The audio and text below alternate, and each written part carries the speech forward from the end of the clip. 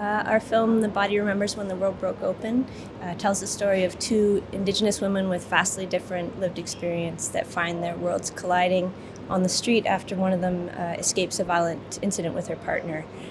So it begins as sort of this urgent, terrifying moment, but sort of weaves itself into a relationship story between these two women. It's just upstairs.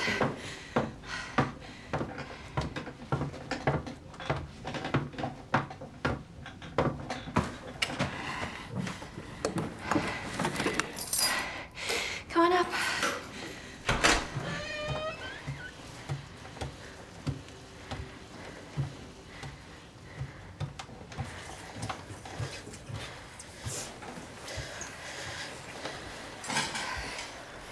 Sorry about the mess.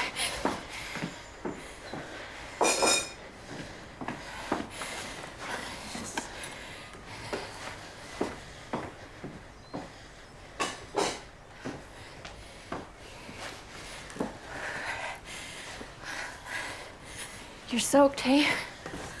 I won't touch anything. The film is inspired by an experience that I had a number of years ago in our East Vancouver neighbourhood, and I felt that it was important to shoot the film in real time, so it takes place over just a couple of hours. And it was from there that we decided to shoot it in this very intimate way. Do you want to speak more to that? Yeah, so we wanted the actors to be able to experience this emotional journey in the most realistic way possible, and also for our audience to be placed in that situation with them and to feel like they're in that moment and living it as they experience it. So where are you from then? Why? Just asking. Some people feel they gotta talk all the time, hey?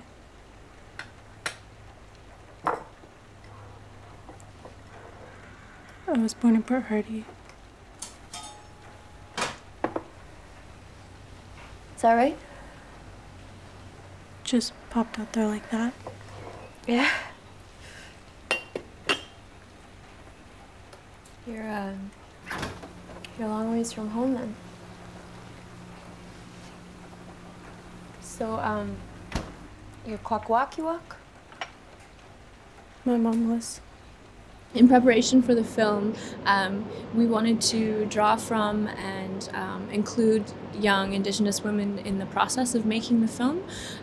So we hired a number of Indigenous youth on the film, both in the script development process and during pre-production, prep and production, and also post, in an effort to have a very inclusive, respectful process that really drew from reality and I guess was a holistic way of approaching filmmaking, and this particular film required that. The title, The Body Remembers When the World Broke Open, it's a title we borrowed from an essay by Billy Ray Belcourt. He's an Indigenous poet back in Canada, and we felt that the title spoke to the experiences of Indigenous women and the ways that we carry the legacy of colonialism within our bodies, but also the ways that we carry the strength of our ancestors within our bodies, and how it's impossible to forget this moment of contact that changed absolutely everything for Indigenous people. I think that the film speaks to the ways in which the burden of healing and the burden of labor is placed on the backs of Indigenous women.